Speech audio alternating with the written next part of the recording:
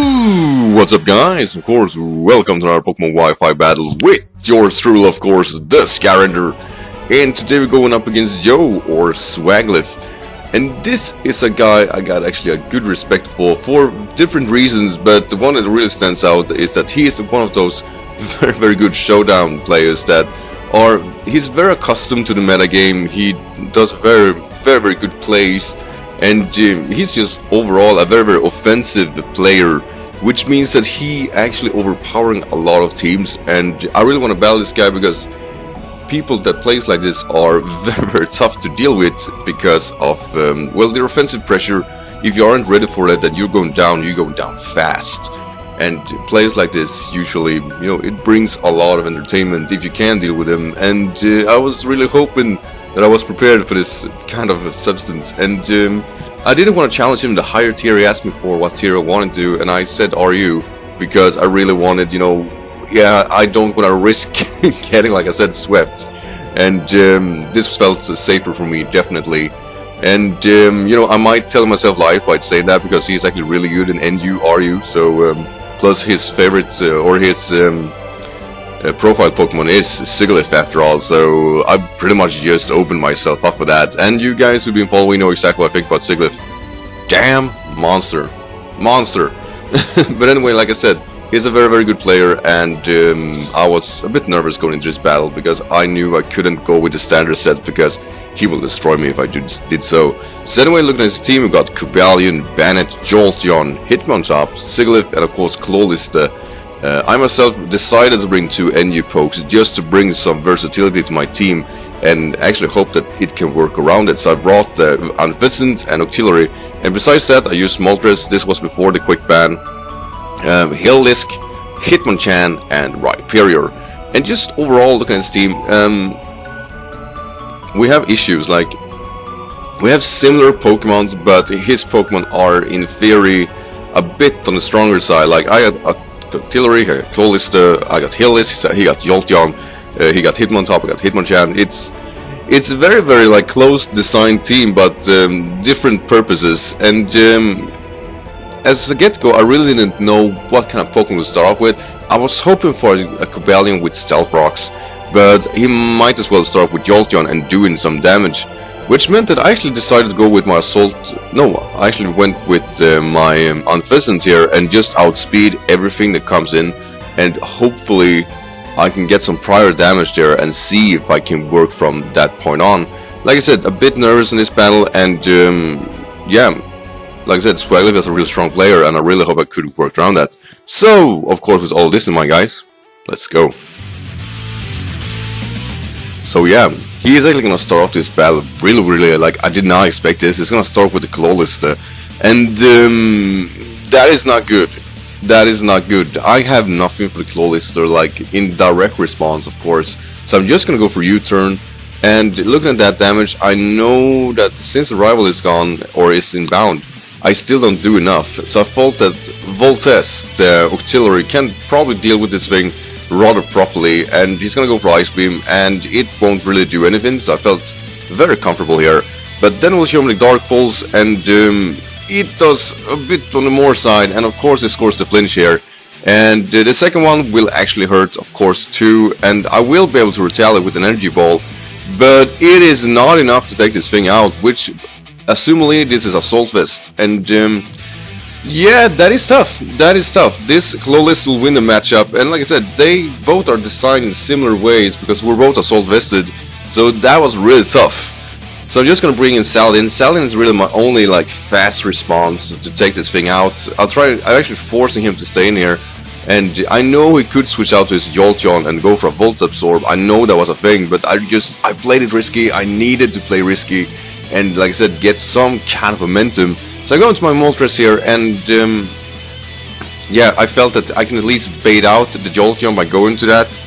And I'm not gonna take a risk here and showing off my Rhyperior. Like I said, he could predict me and go for the Hidden Power Grass, and if so, my Rhyperior is gone, and I can't risk Rhyperior.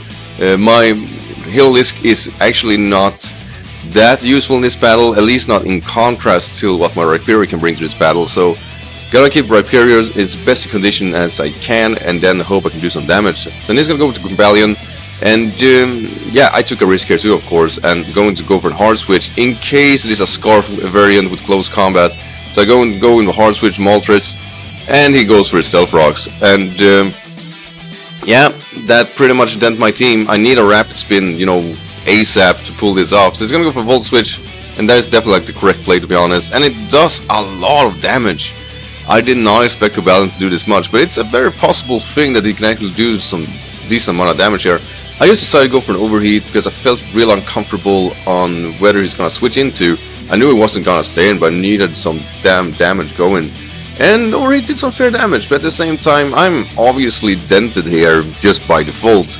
And it was a very aggressive play, but like I said, I needed to do something. And I got a hard switch. I know I can bring Moltres for one more go later on. So I'm gonna go with my Apollo, which is my Hitmonchan. And pretty much I'm going to bait him, or not bait him, but I know we can't win against this matchup because of Drain Punch. But I know that he might switch into his Bannet.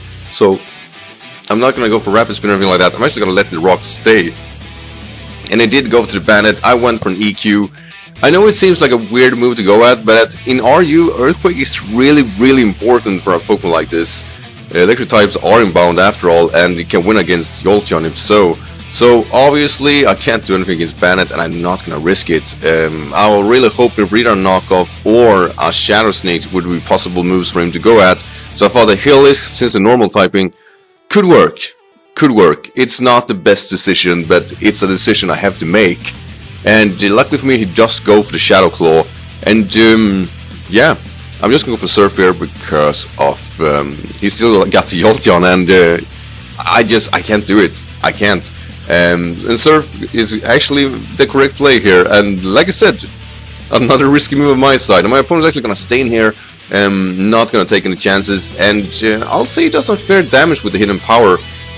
He probably would have been better off with the Volt Switch, to be honest. But at the same time, I think he could predict me to go into my Rhyperior yet again. And like I said, I really needed that Rhyperior for a good condition. So Hitmontop is gonna come in, and I think Celdin has done some good denting here. And I felt that I might as well switch out, not to take any Fake Out. I have no real use for Moltres anyway in this battle, since Cobalion it can't be dealt with other Pokemon. So Moltres is not really doing anything here. So thank you, Moltres. Thank you. So anyway, I'm gonna go to Rhyperior, and finally he is in. And basically, I'm gonna take a very big risk here and going for Rock Blast, hoping that he switch out to the Swagilyph, expecting the EQ. I know that it was a risky play, but I actually did it. And look at this. Look at this, guys. It's doing it. It's doing it. It is a key play, if anything, because really looking back at it, he got Cobalion too, who could resist this. And yeah, I am very proud about that play, and that could, you know, really break it for me. Had he stayed in or anything like that, it is not impossible that he would actually have been taken out by the Hitmontop. So I'm very proud of that, and very risky, really. And I'm gonna sag off my Saladin right now, because, you know, now that the Swagilyph is gone, my heal is not really important for this battle. I need more momentum, and really, he got Cobalion left, he got Hitmontop left, and he got the monster that is Mega Bannet. And I'm just gonna go into my Rhyperior, because now I know I can go freely for Earthquakes. I have nothing to worry about. He'll actually decide to stay and go for an Iron Head, and he does some fair amount of damage here, and he scores a flinch, which is great. And the second Iron Head will not score a flinch, luckily for me, and I will decide to go for an EQ. And this, of course, will take out Cobalion. Wow, Cobalion is such a good Pokemon, are you really? It really is so versatile. Huge respect for that Pokemon. So you're gonna go to Mega Bannet, and I decided to predict him for some quick moves on Shadow Claw or Shadow Sneak. So I switch into my Toilex, which is of course Unpheasant, and he does the right play here. He really do, and just go for knockoff, go for neutral damage. And yeah, I do barely live that, and I gotta go for Air Lace, which is gonna be enough to take out this Bannet because he's a male. But other than that, you know, that is just terrible. He really got me there. And the last Pokemon he got is the Hitmontop, and he's gonna go for the Fake Out, taking out my Toilix. And after this I will decide to go into my Rhyperior, because I really needed him to go for close combat, so he doesn't win the matchup that is the Hitmonchan against the Hitmontop, because I don't know how many close combats I can take. So I thought that was a good play, I really do, but he will actually show me that he got Mach Punch instead. And at this point I was really scared, because he could have Mach Punch and close combat in worst case scenario, and if so, I am not gonna win this matchup, because I got no special defense drop. I let him get some more leftovers recovery, and we are 1-to-1. It ends against the battlers, the fighters. Who will win? And luckily for me, he still shows me Mach Punch, and even with Technician Boost it will not be able to take me out, but had he had a close combat it would have been enough to take me out. So it was really scary there for a moment, and I will win 1-0 to my opponent here, Swagilyph.